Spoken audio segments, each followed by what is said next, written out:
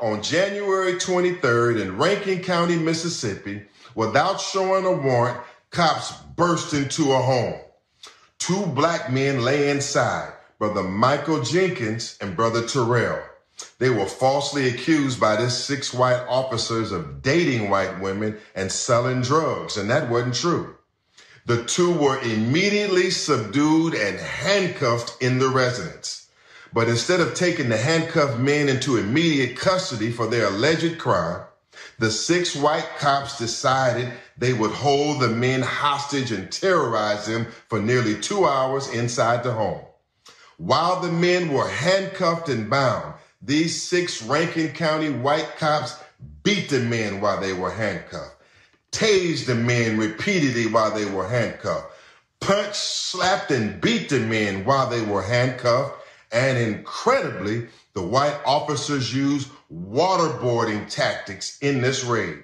Then in the course of this torture and physical abuse and humiliation, Rankin County sheriffs were both putting guns to both men's heads, threatening to kill them while handcuffed. Then tragedy struck when one of the sheriffs shot Michael Jenkins in the mouth.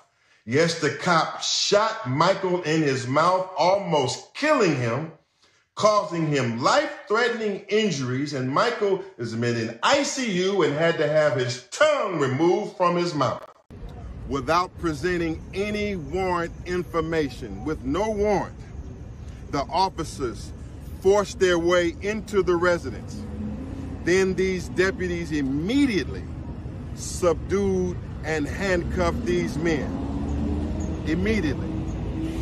At no point did Michael Jenkins or Eddie Terrell Parker resist the Rankin County deputies in any way. Rankin County deputies, without justification, repeatedly punched both Jenkins and Parker, intentionally and repeatedly kicked and abused both Michael Jenkins and Mr. Parker, and repeatedly, without cause, while handcuffed, tasered over and over again these 2 men while in handcuffs. This vicious and illegal conduct of forced intimidation by Rankin County, Mississippi deputies was followed by a Rankin County deputy placing his gun inside of Michael Jenkins' mouth and pulling the trigger and narrowly avoiding killing him and taking his life. I was mainly sitting in my room, working on stuff like I always do, and heard some loud talking, from coming from the living room, and so I got up to go in to see what was going on, and so I made it out my bedroom door. I saw the police at the end of the hall, and they told me to get down. And I got down and pretty much army crawled to them, and that's when all the hectic started. I didn't hear a doorbell ring.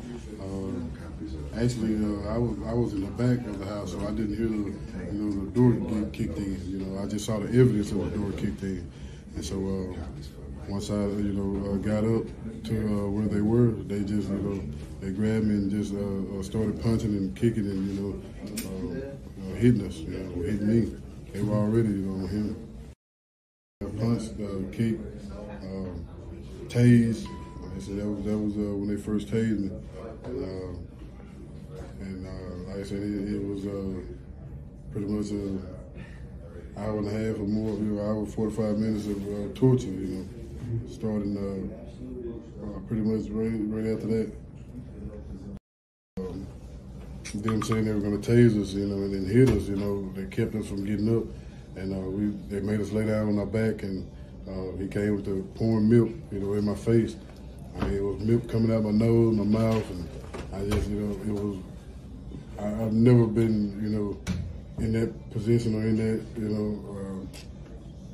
and I guess felt the way that I felt that night. I mean, as far as not being able to breathe, it was They were both breathing and trying to, keep breathing and keep from drowning at the same time. Don't forget to subscribe. And if you've enjoyed this video, feel free to hit the like button.